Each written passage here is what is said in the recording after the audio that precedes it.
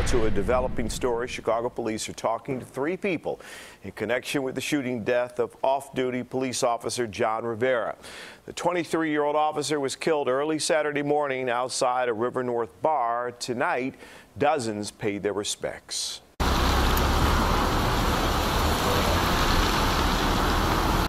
Flashing blue lights led the way tonight as colleagues, strangers, and officers stood in the rain to honor Officer Rivera. His body was taken to the funeral home early tonight. Hours before, CBS 2's Eric Cox spoke to one of Rivera's closest college friends. But when he smiled, he glowed. That glow now gone. He had a whole life ahead of him.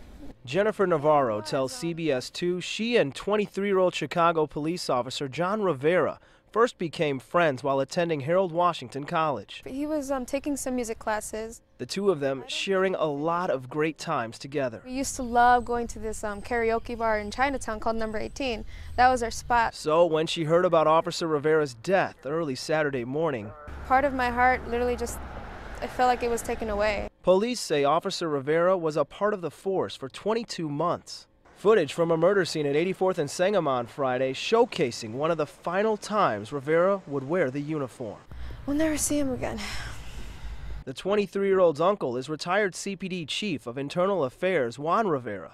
The rookie cop grew up in Chicago's Hegewisch neighborhood on the city's far south side. Rivera attended Mount Carmel before transferring to Brother Rice, where he graduated in 2013. Brother Rice's administration saying, quote, "We express our deepest condolences to his family.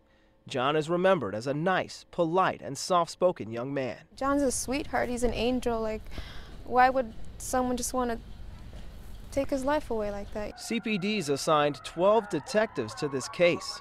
Officers believe Rivera's death the end result of a mistaken identity. 2 people cited, Huron and Clark. A gunman approaching his car, opening fire in River North. And you don't know who's next, you know? Your friend, your cousin, your neighbor, your mom, whoever. It's just unfair. In Hegewisch, Eric Cox, CBS 2 News. Services for Officer Rivera begin Thursday with visitation. That's from 3 to 9 p.m. at Elwood Chapel. The next day, the funeral mass will be held at the Church of Annunciata at 10 in the morning.